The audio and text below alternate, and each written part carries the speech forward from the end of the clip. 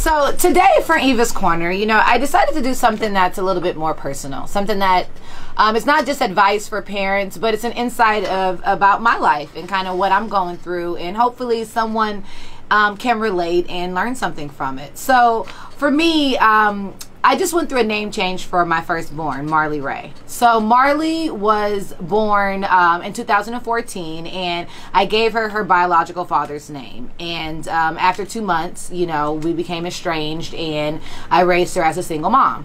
And then the good Lord saw fit for me to meet an amazing man, Michael Sterling, who has become my husband and the father of my later children.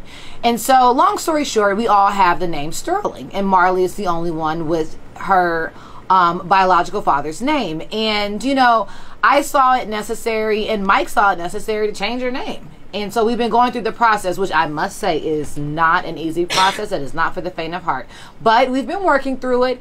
And yesterday I can say that thank you for the Honorable Judge Manning here in Fulton County Court granted me a name change for Marley. She is now officially and legally Marley Ray Sterling.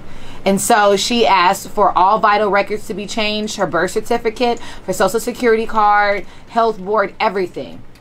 And for my family, it's amazing because you know what? I never really wanted my daughter to feel like odd man out. And I didn't think about it when having her, you know, but now that I am married and I do have more children, it's, you know, she started our family, and since, you know, she is the head as far as the kids are concerned, I felt it necessary that she take the same name that we have. And so, you know, that's where I'm at with it. But my question today is, at what point as a mom or even a dad do you do that? You know, when you're raising a child that has a different last name than the rest of your family, when is it proper to change that child's name? When is it proper to tell the child, especially in a case like mine where your child is young?